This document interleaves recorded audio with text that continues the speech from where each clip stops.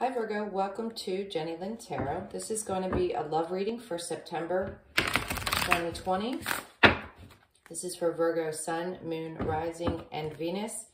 If this doesn't resonate, please do check out your other placements. These readings will not always resonate with everyone. Please do know that the energies can also be vice versa. Okay, Virgo. Let's get a card for you for love for September 2020. Calling in your soulmate. Your prayers, affirmations, and visualizations help bring you together. Okay, so the first thing I'm getting, Virgo, is there's somebody that you've been thinking about and or dreaming about. Maybe you're wondering why you're dreaming about this person. Maybe you don't recognize this person when you see them. They're coming through either in a dream or you've seen, I don't know, they're showing me a magazine. Maybe you've seen someone and they're showing you an image of a person and you're like, oh, okay, why am I paying attention to the image in this? It's to indicate to you what type of person's coming towards you. I think you're calling in someone that is a completely new and fresh energy. I just feel like they're showing me an image of someone's, almost like somebody's soul leaving the physical body. I'm not saying that anybody's going to pass. Don't take that the wrong way, but they may remind you of somebody that has passed on. Whoever this is, you're definitely, whether you're doing it here in the 3D or the 5D, I think you're doing it in the 5D. I think you're spending a lot of time in dream space to bring this person in. You may not even be conscious of it. Okay, Virgo, let's get started. Definitely take the time to do your prayers if you're looking for new love. I see someone kneeling by the side of the bed. So if you've been doing that and doing your prayers and you've definitely been meditating and trying to visualize what it is that you want, you're bringing it towards you. It's coming. I think it's coming quicker than you think it is. So just be prepared. All right, let's see what's happened in the recent past.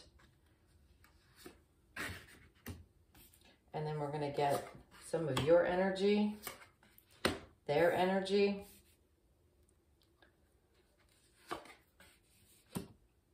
The overall energy is the King of Pentacles. And then I want to see how you're currently feeling about this situation. Okay.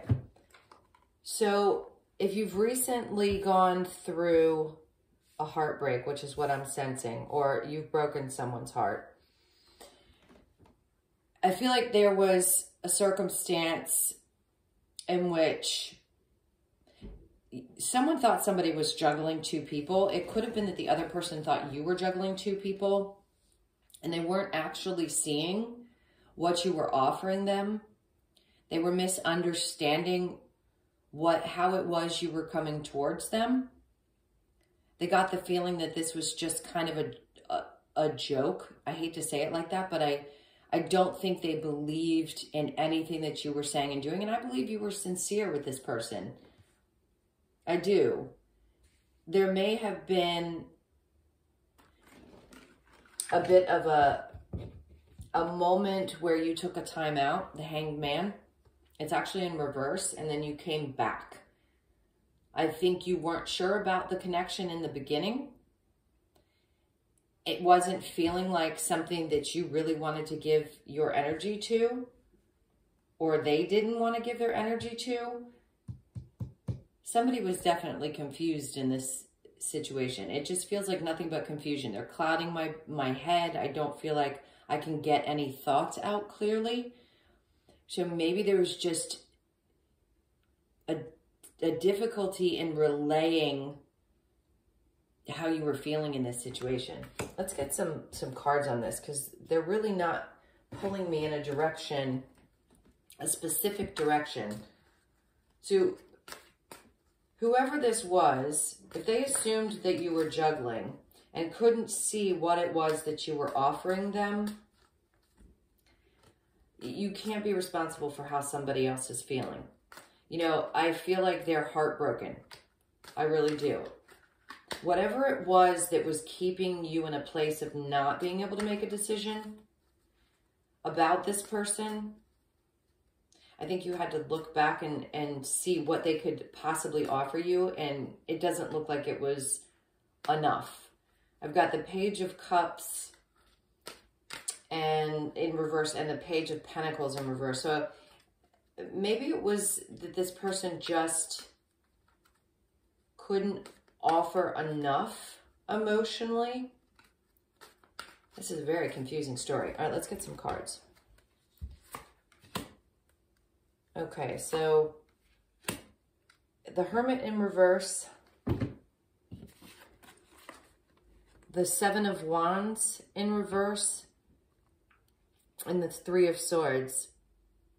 This is how this person felt about you. I think they believed that they were in a third-party situation,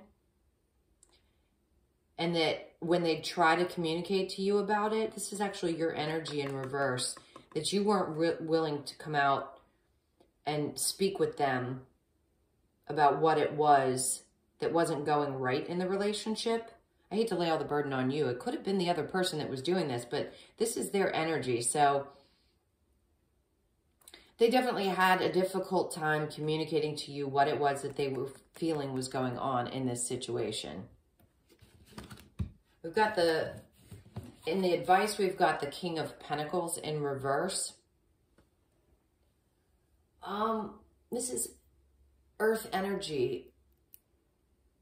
I don't think this person's terribly grounded, and you have such a grounded nature.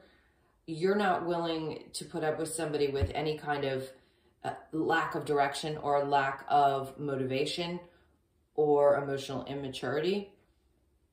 And I think you felt like that's how this person was coming towards you, and you just weren't willing to put up with it. So I think there might have been some definite heartbreak on this person's side about the decision you made to walk away from them. Let's get a little bit more on what happened in the recent past. What happened in the recent past with Virgo? Oops. Yeah, you had a tough decision to make, but you made it. Okay. So we've got the Judgment in reverse. I think you were talking to people in your family, asking for some advice about this situation because you didn't want to hurt the person. I think maybe friends and family were telling you that, hey, you know, this person, I'm just getting a really young energy that didn't have the equipment, if you will, to be in this relationship. I think you had some discussions with family and friends, and you had to make a really tough decision about whether to stay in this relationship. And I honestly believe that you're walking away from it. You've made a decision. You're going to walk away. You're not going to spend a lot of time worrying about how the other person feels. Not that you're heartless about it. I just feel like you know that this is the right thing to do at the time. You know, even if this person didn't feel like you knew what it was that they had to offer, or they weren't paying attention to what it was that you were offering. Maybe they weren't paying attention to what you were saying in conversations about what you wanted in the future. And you were just tired of constantly feeling like you had to explain yourself. So that person's going to be a little bit heartbroken, or are heartbroken. So let's see what's coming towards you. What's coming towards Virgo? September 2020. What's coming towards Virgo? September 2020. In love.